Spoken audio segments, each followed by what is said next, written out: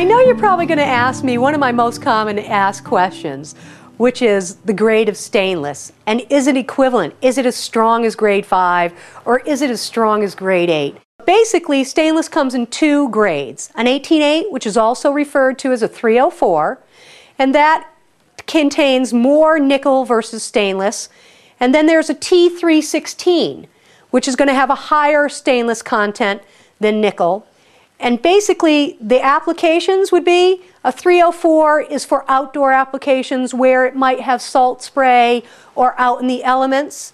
And a T316, you really only need to use that grade when you're going to be submerging a product in water. So if you got any other questions about stainless, don't hesitate to call.